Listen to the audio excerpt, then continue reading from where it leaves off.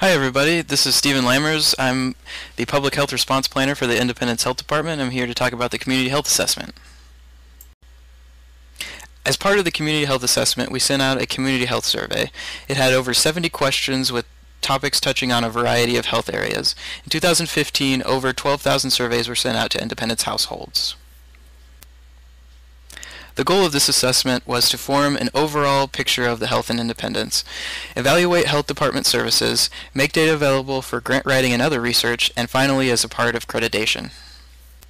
8 issues stood out to us. These 8 were selected based on the perceived overall and child public health issues respondents chose on the survey, as well as secondary data. The secondary data was used to compare Independence to the county, state, and nation. While many of the factors are interrelated, data shows they lead to higher rates of death and disability for Independence residents. I will go through each topic briefly to give some context of what we found in the Community Health Assessment. Child abuse is first. The numbers in the graph were found in the Missouri Information for Community Assessment database. Child abuse is defined as physical, emotional, or sexual abuse or neglect of a child. While over the past 10 years, Independence and the state have seen a drop in child abuse, you can see Independence had a 27% higher rate of abuse-related injuries in children under 15 than Missouri overall.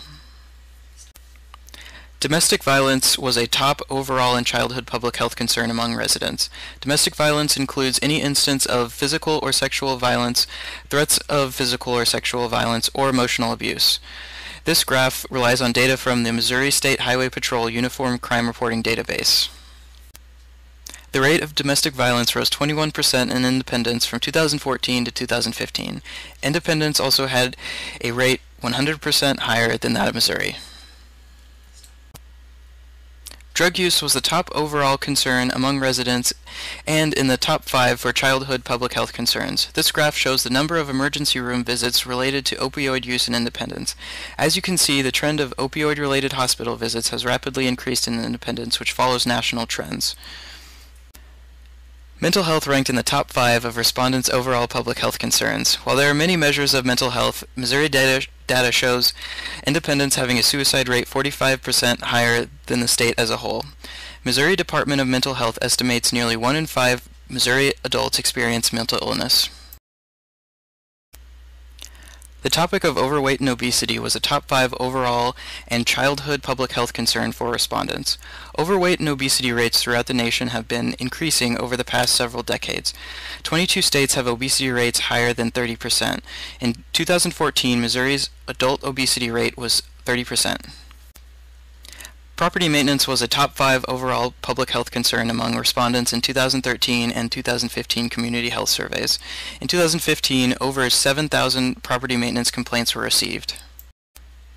Teen pregnancy was a top 5 concern for children among survey respondents. As you can see in the graph, the teen birth rate in Independence is declining. However, Independence has a higher teen birth rate than the county and state, with double the rate of the nation as a whole. Tobacco use is the leading preventable cause of death in the U.S. and accounts for 180,000 deaths annually, or approximately 1 in 5. Survey respondents reported an estimated 18% of Independence residents still smoke in some regard. This rate is about the same as the national average. If you have more questions, please check out the full community health assessment at independencemo.org/health. Look for the Publications tab. Thank you for watching. Created using Powtoon.